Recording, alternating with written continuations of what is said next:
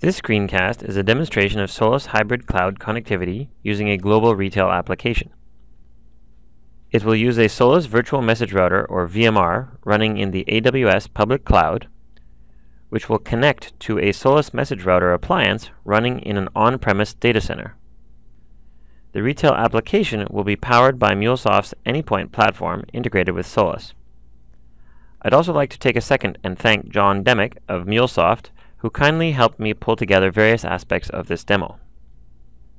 So let's explore the chosen use case, diving into the need for hybrid cloud messaging. In this case, I have a global e-commerce example with a company that sells products around the world. This might be a luxury goods retailer, or a worldwide pharmaceutical company, or a consumer electronics company. The application exposes a RESTful API hosted in MuleSoft CloudHub integration platform as a service, which, among other things, provides access to a product catalog and allows orders to be placed. Users connect via mobile applications or web browsers and can browse a catalog of products. In order to have a responsive application, the catalog is cached regionally in the AWS public cloud. The catalog cache can be replicated or pushed from HQ using persistent messages, following a pub/sub paradigm over the same Solace messaging fabric as is used for order processing. The high-rate fan-out in this use case is exactly the kind of thing the Solace hardware is very good at. Here I've shown the main data center and DR site using Solace Message Router appliances for scale and performance. For smaller applications without the global scale, the main data centers could use Solace VMRs. The right Solace Message Router can be chosen depending on the requirements of each use case. The Solace VMR is used in the AWS cloud since a software message router is required in the public cloud. When users place an order, this order becomes a call to the application's RESTful API in CloudHub.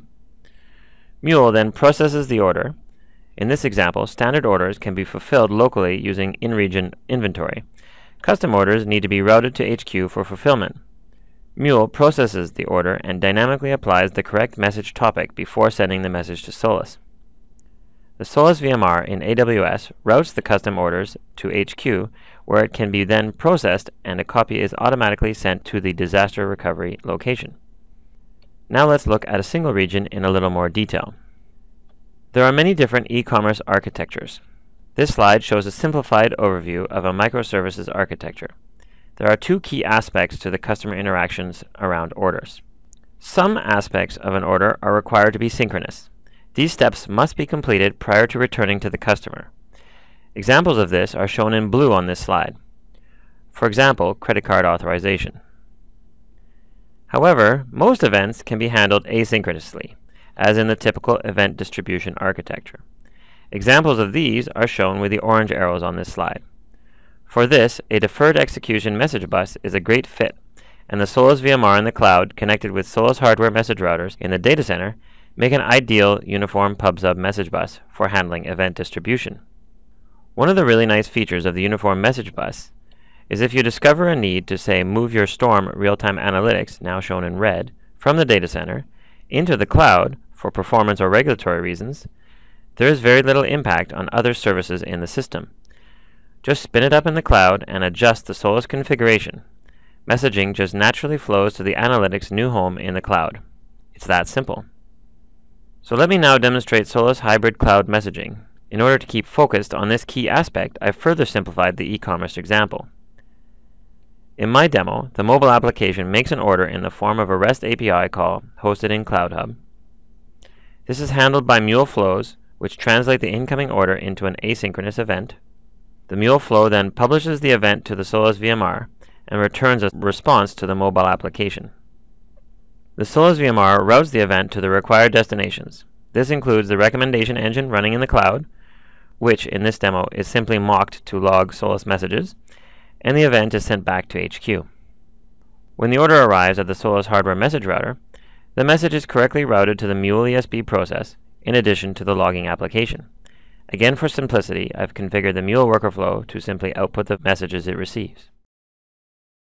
Okay, so first, let's look at how we get a Solace virtual message router running in the Amazon public cloud. So I've got here the Amazon Web Services, or AWS dashboard, and we'll go into EC2 for compute.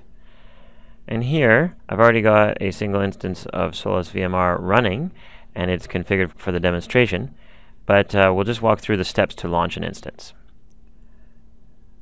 The Solace VMR ships as a virtual machine image, which is easily imported as an Amazon machine image. I have already done that, so I'll select this and start it up. The Solace VMR will maximize the available resources of the virtual machine, so you can choose any Amazon image that meets the minimum requirements. For the purposes of the demo, I'll choose a T2 medium. And then the defaults are in general okay. I'll just customize the name and security.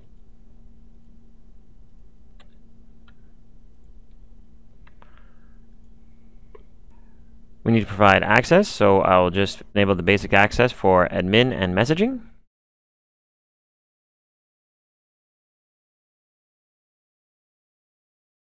And we'll launch it. I'll choose an existing pair that I already have.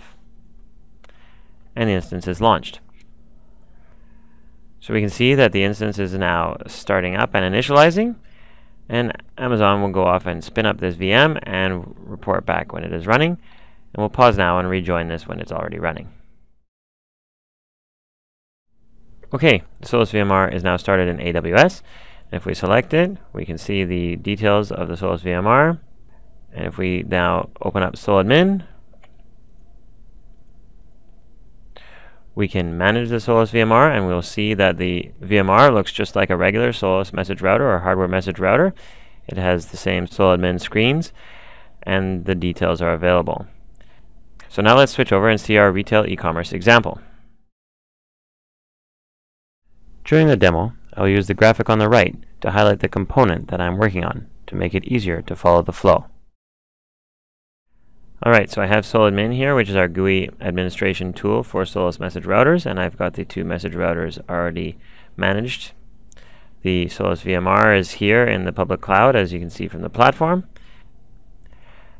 And the hardware message router that is in the Solace datacenter is here, as indicated again by the platform. We have a 3260 hardware message router.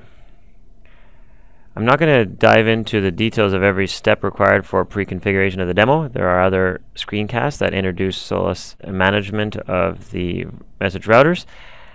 But in general, it's key to keep in mind that you can do everything that I'm doing in the GUI here using CLI or our RESTful SEMP interface, which is a programmatic interface that can be scripted and automated.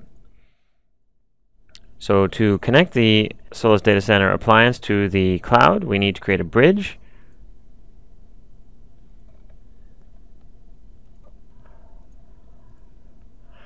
And then within the bridge, we need to make a connection to the Solace VMR running in AWS.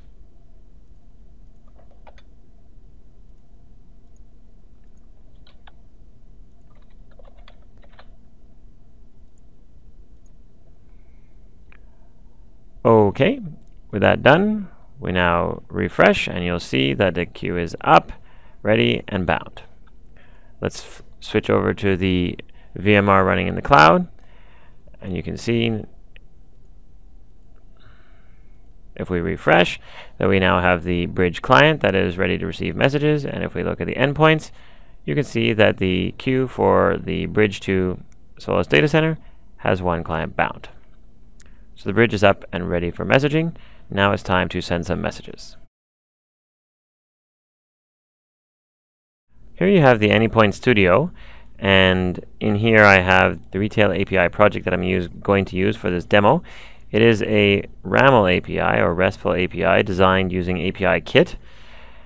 And you can see that it's actually a fully specified API, but I'm going to focus in on one aspect, the checkout, where an order is being placed, and in this case, and when an order is placed, it needs a pickup location and a list of items. Each item has a SKU, a price, a quantity, and whether the item is customized or not. When a call is made to checkout, then this comes to this flow here. The flow will translate the JSON to a map, then iterate over each item in the map, and based on whether the item is a custom order or not, we'll either process it as following the custom order flow and eventually send it to the Solace JMS on the topic T orders custom.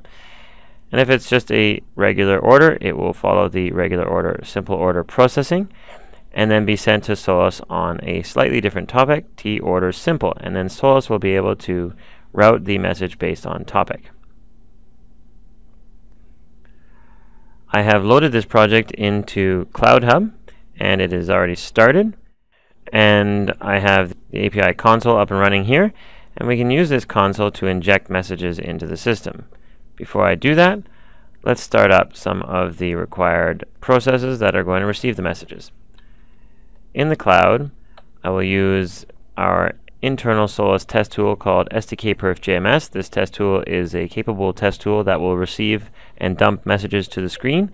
In this case, it will look up a JNDI destination and connect to the AWS Solace VMR and print any messages it receives on the recommendations engine queue. In the Solace data center, I have a Mule worker already up and running, and it is logging every message that it receives. And if we tail the log, we can see new entries. Again, in the Solace data center, I will use another instance of our JMS test tool to bind to the queue for all the logging and print messages to the screen. For the Mule worker that is running in the Solace data center, it will receive from JMS and log the output to the screen. It's just a simple worker. So now, with all the processes running, I will post a message into the REST API running in CloudHub, and it will respond back successful. And we can now switch, and you will see that the message was received in the recommendations engine running in the cloud. It was also received in both the Mule worker and the Solace data center here, and in the logger, again in the Solace data center. And you can see that the map inside the message is exactly as desired. Now, if we switch back to Solace and we now go to the Solace appliance running in the data center, we can look at the bridge queue, we can look at the statistics, and we can see that one persistent message was received. And lastly, if we go to CloudHub, CloudHub has some nice insight into each application. We can look at the most recent event, and it actually traces the event through the CloudHub worker that is sending the message to the Solace VMR. The flow begins, it processes the message, it parses the information from the message for the custom order, it then sends the message to the Solace JMS on the topic of T orders custom, and returns the response back to the caller. So that is end-to-end messaging through CloudHub in AWS to a Solace VMR, bridged to a Solace appliance in the data center, and delivered to a Mule worker application in the Solace data center. So to wrap up, what I've shown you today is how the Solace virtual message routers can easily be deployed in public cloud environments. Once running, operationally they look and feel the same as Solace message router appliances. Additionally, you can easily connect the VMR and hardware message routers together, which quickly provides easy message-driven connectivity for hybrid cloud environments. And if you combine this with products like MuleSoft's Anypoint platform, you can quickly build global applications that leverage the best of the public cloud combined with the security and control of the private data center in one interconnected hybrid cloud. Thank you for watching this video. You can find out more information about Solace messaging products through this link.